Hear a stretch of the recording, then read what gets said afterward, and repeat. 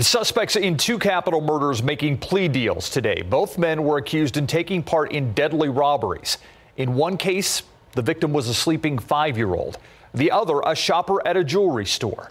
The Night Team's Garrett Berger takes us through these two cases. It's murder convictions instead of capital murder for two men taking plea deals today. Police said Mirjan Abdi and some others were trying to steal some weed back in June 2016 when they shot a man and his sleeping stepdaughter in the process.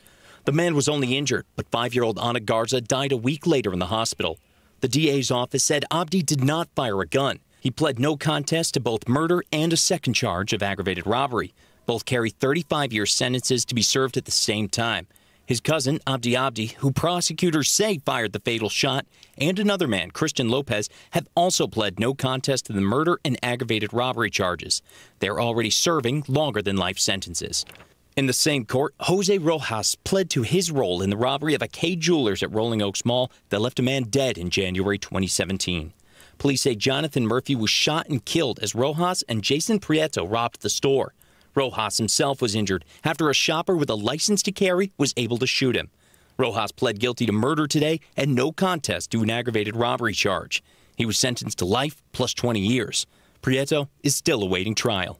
Garrett Berger, KSAT 12 News.